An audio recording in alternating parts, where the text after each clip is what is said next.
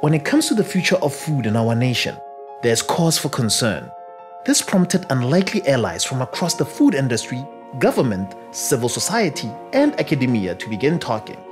The idea was to start looking forward, to get their heads around different perspectives, and work together as a collective of people from across the food system who could take action. They envisioned future scenarios about 4 make-or-break issues: natural resources, production, political economy, and nutrition, and looked at how these might unfold in South Africa over the next 15 years.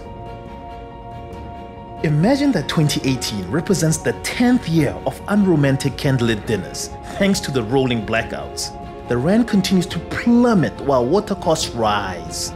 Continued energy insecurity means that farmers, particularly small-scale farmers, take a big knock as their input costs surge.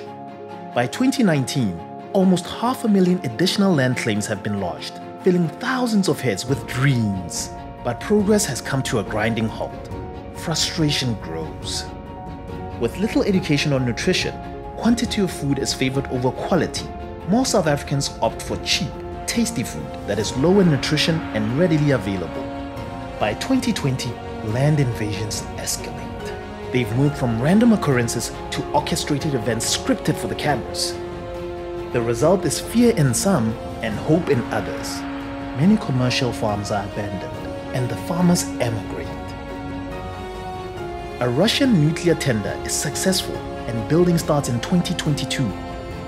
The costs of the build go through the roof. Those concerned about food security worry that nuclear spend will take away from investment in water infrastructure, small-scale farmer support, and social grants. By 2023, we are in the throes of a drought.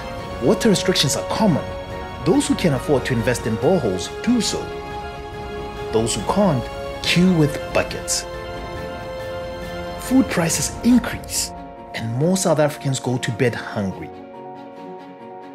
Education outcomes are suffering as teachers battle to teach hungry, unwell children.